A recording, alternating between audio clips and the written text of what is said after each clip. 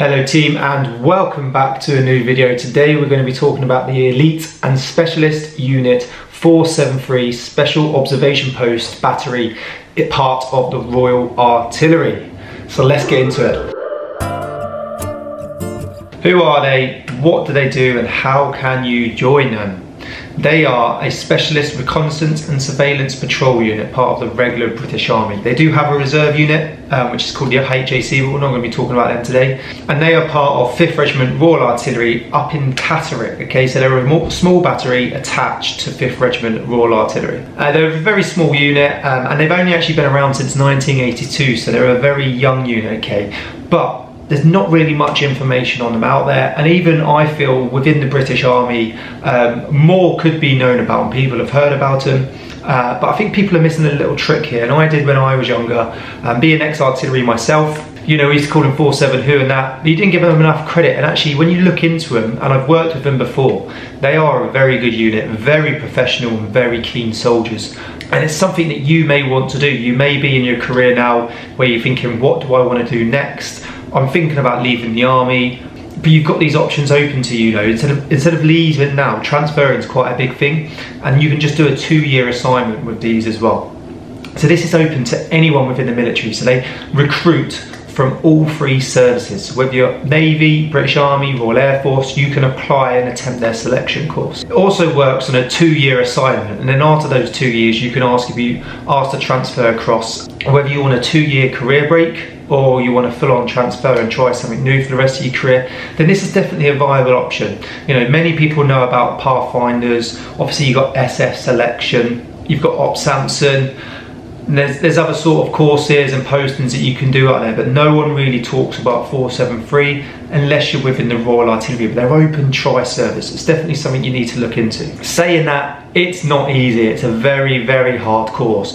So they were formed back in 1982 during the Cold War times, when 5th Regiment were based out in Germany, and the commanding officer felt there was a need for like small teams to push forward and dig underground, so subsurface OPs, on an advance from the Russians. And then when the Russians would advance, they would then communicate back with what they saw and possibly call in artillery strikes to hopefully kill, damage, maim, suppress, neutralise, whatever it is, as much of the Russian enemy as possible to slow down their advance. So that's how they come about in 1982. And this is where they're actually quite special and elite.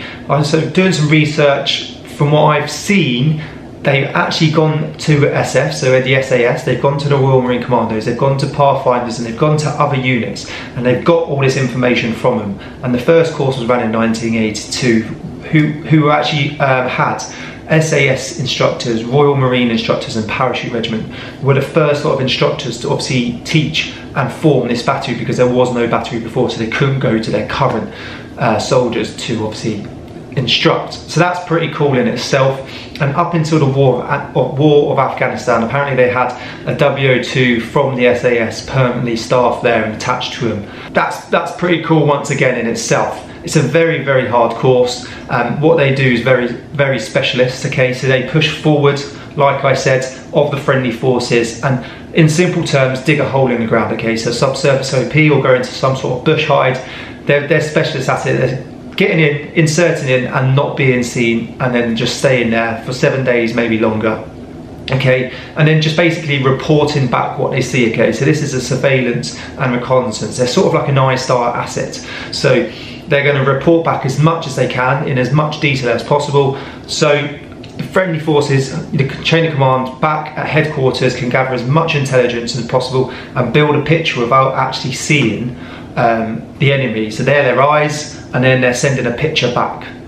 They're also trained in FSTs, a case of the observation post, so they can call in artillery assets, attack helicopters, fast air, your precision missiles, if need be. All this is done in 6-man teams. Like I said earlier though, it is hard. You have to go for a 13-week arduous selection course that consists of physical fitness, communication training, patrols training, medical training, tough navigation training, because you need to be all over your navigation. If you're going to push that far in front of the friendly forces and possibly behind enemy lines, you don't want to be getting lost. And even at the end of the course, they do SEER, okay? So they do survive, evade, resist and extract training, okay, which not many courses out there, not many sort of units out there actually do that sort of training. You can also join these straight from training as well, so don't feel like you have to be in the army. I've done a certain amount of time like the Pathfinders or Special Forces. You can just join the Royal Artillery, okay? You can apply to join the 5th Regiment Royal Artillery, apply to join STA patrols. You'll go through phase 1 training. You'll then do your phase 2 at Lark Hill, where you go into the specialist troop with the recruits who are going to 7th Parachute Regiment Royal Artillery and 2-9 Commando Royal Artillery. You'll do your extra training there. You then go up to 5th Regiment, and then you'll go and attempt selection there. And then if you pass and badge, you'll go straight in. All recruits, okay, so anyone who passes and badges get to wear the Special Observer's badge on all uniforms, okay, to represent and say that you have badged. And it's an honour. So since 1982, only 355 personnel have passed and badged into the battery. That's not much. So that's 355 people. So you're going to be part of an elite club, okay, an elite unit. It's something pretty cool that you can say that you've been a part of. Once you join the battery, are you going to be busy? Are you actually going to be doing anything, or are you going to be bored like, you know, some of the British Army are at the minute? You're going to be extremely busy, okay? They've been on every major operation since they were formed in 1982. They're constantly going away on whether it's overseas exercises or exercises in the UK, because they need to stay concurrent and up to date. They've always got a small 6-man team attached to 16 Air Assault, ready at high readiness and to be deployed anywhere in the world. They've done cold weather warfare. They go to warmer climates. They go pretty much everywhere, okay? So they're designed to push forward anywhere in the world behind enemy lines. So they need to be adaptable, and they need to be able to survive in any sort of situation. To the point where they was in Afghanistan, and they actually carried out the longest uninterrupted long-range patrol, which has been conducted since World War II, where they went on a 7-week patrol within Afghanistan in their WMIX without any operational pause. Okay, so they can do it. They're very well trained, and they are something that you need to look into. So let's just summarise then. You can join them from all 3 services, whether that's Navy, Army, Air Force. You can apply, do a 2-year assignment, and then ask to transfer after that if you'd like to. You can apply as a civilian and join straight from training, as long as, once again, you pass the selection course. The selection course is 13 weeks, consisting of things like physical fitness tests and assessments, your communications and navigation, first aid, and then you've got your SEER training, your patrols training, your live fire and rangers on top of that. Once you badge, you then get your Special Observer's badge, which you get to wear on all forms of uniform. There is no specialist pay. There never was when I was in the artillery, and I can't see where they're giving any at the minute, but you do get the badge. You get to become a part of the elite unit, okay? A small club of only 355 people so far who have badged into the unit.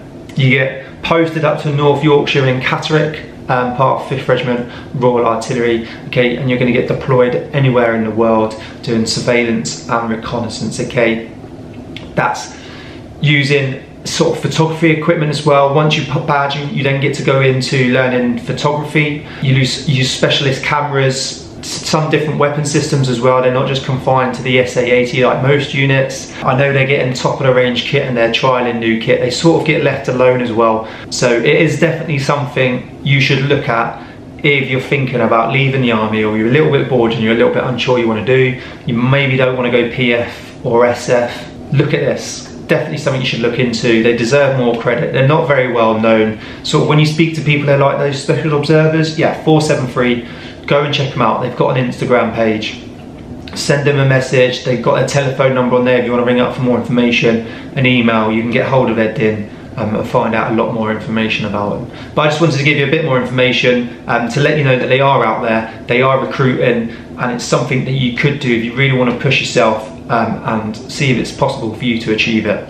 So go and check them out. Cheers.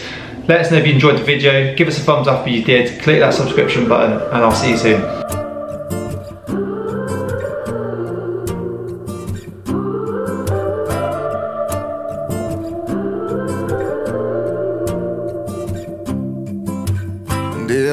Oh, something's wrong, it's cold for a summer night.